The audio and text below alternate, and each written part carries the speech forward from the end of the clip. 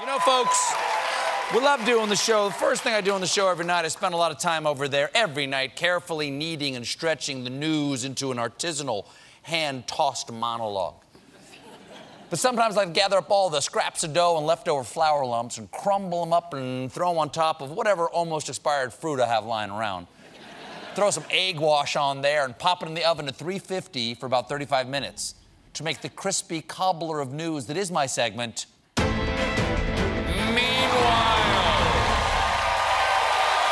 Delicious and nutritious. Meanwhile. Oh, yeah.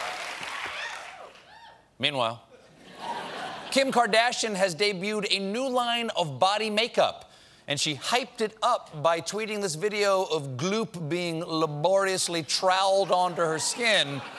Perfect for anyone with a job where you don't wear pants or touch any furniture. Kim's body makeup raised a lot of questions. Mainly, does it come with this manservant who does the application for you? Oh, Jeffries, don't forget the back of my knees and my underbutt. But telling women that doing their face isn't enough, now they need to slather their whole bodies, is a little harsh. There's no way people are gonna fall for it, and it's already completely sold out. Which is why Kim Kardashian has also released body makeup for your insides. This organ-perfecting foundation goes down easy. The applicator brush, a little hard to swallow. And if that doesn't work, there's another brown liquid I pour inside my body that makes me feel more attractive.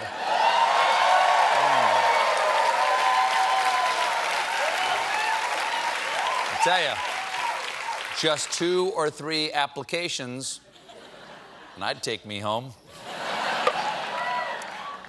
Meanwhile, in TV news, more than 20,000 Christians have signed a petition calling for the cancellation of the TV show Good Omens. Problem is, they sent it to Netflix, but the show is on Amazon Prime. They have also demanded that ABC cancel the CBS Evening News. Good Omens is about a devil and an angel teaming up to save the world. Petitioners claim the show makes Satanism appear normal, light, and acceptable, mocks God's wisdom, and aren't happy that God is voiced by a woman, Frances McDormand. Well, okay, that's where they're wrong. God is not voiced by Frances McDormand. God is Frances McDormand. As it says in the famous poem, when you saw only one set of footprints in the sand, it was then that I was on the set shooting Fargo.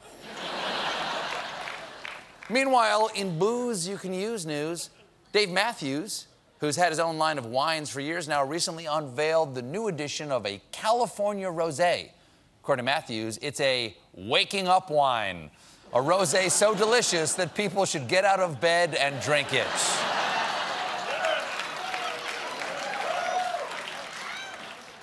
Should they, though?